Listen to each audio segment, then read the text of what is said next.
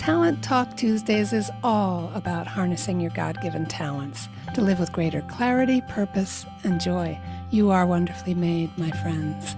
May all we do be for God's glory. Welcome to Talent Talk Tuesdays. I'm your host, Lisa Mladnick, and today you're going to learn about doing something powerful, unshackling your greatest gifts. And I don't just mean learning to develop and enjoy your gifts and talents. That's very important work to do, and I'm all about it. But I mean unshackling in an important spiritual sense.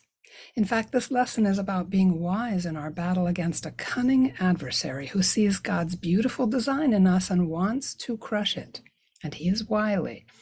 Today's lesson is about not being tricked into giving up your unique role in God's plan for saving the world. Not allowing the enemy to use a misunderstanding of your own being to silence and disempower you. This is extremely common. Now, here's the crux of it. Our spiritual enemy attacks our greatest gifts. I'm pausing to let you just hear that. Your greatest gifts, my friends, those are where he goes first. He does so routinely, strategically, subtly, and sometimes even savagely. And this goes on our whole lives. So the enemy is very effective at getting us to believe that our gifts are not gifts. They are shameful, embarrassing, hopelessly broken quirks or even faults. And if we're not wise to his purposes, we start to believe that when we hide our gifts, minimize them, even denigrate them, when we bury those precious God-given talents in the ground, remember that parable, that we're being humble. It's one of his best tricks. And we get worried that if we appreciate our gifts or any aspect of our own being and use it to and increase it to do powerful, God-glorifying works, that we're just being vain or selfish or worse. He really can mess with our heads. So as usual, to illustrate, I'm going to tell you a true story. In this podcast, I will sometimes tell you case histories with permission of my clients or people that I know, but I will also very often use myself, so I don't have to hold anything back.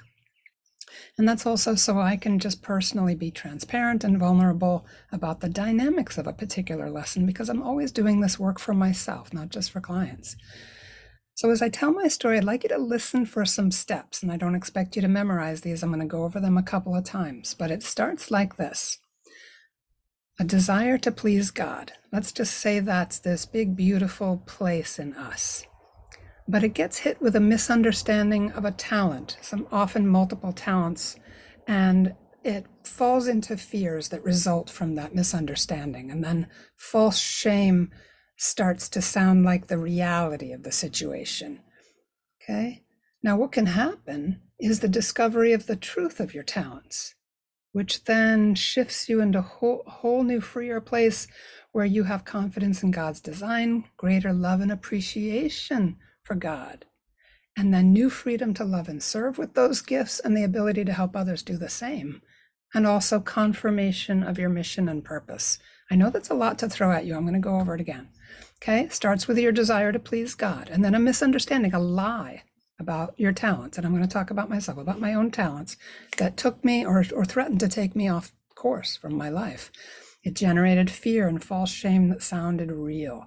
And it made it harder for me to get back to that beautiful center place of just wanting to please God. Okay? But then at a certain point, I discovered the truth of those talents. Of course, not fully, completely the way God knows it, but a lot more of it, right? And a recognition of the lies and of their purpose even. Once you'd expose a lie, you can kind of see what it's there for. And then new confidence in God, his designs, his purpose for me, so which just generated so much gratitude and greater love and confidence of being loved by God, which set me free to serve, help others, and confirmed that I was actually on the right track, having been attacked in those gifts. Okay? I know that's a lot, but here's my story.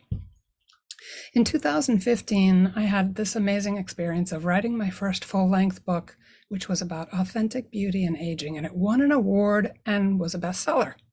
Wow. So suddenly I was getting a lot more invitations to speak at events and appear on Catholic TV and radio. And as much as I had loved the research and the writing, even better was having that heart experience of connecting with audiences. I would show up vulnerable and real, share my faith, talk about hard things, and tie it all to God's redemptive grace. Receive incredible waves of affirmation and blessing from audiences. The way women resonated with me, the way they wanted to share their own stories, and how our connection with each other, however brief, brought them greater hope and blessed me immeasurably. It was quite beautiful. And over the course of the next few years, I spent a lot of my time traveling, speaking, giving interviews, and it was wonderful. But I had a problem, a nagging worry that wouldn't leave me alone. I didn't realize at the time that it was the voice of the enemy. It went something like this. You're such a know-it-all. You just have to be the center of attention, don't you? If you really wanted to be holy, you'd be silent. So I kept going. I kept walking through the doors God was opening, but I was stressed and worried about it. And remember, this went on for years. I prayed about it, of course. I poured out my heart to God, in fact, and said many times, Lord, if anything about this, the public speaking, the traveling, any of it is not pleasing to you, if it's sinful, if it's just my vanity, please take it away. If you don't want it, I don't want it either. Help me. That's how bad the attack was. I was really freaking out inside, even though outside everything seemed to be going well. And that went on a long time. But anyway, so God kept blessing my efforts and giving me encouragement, but this interior battle was going on.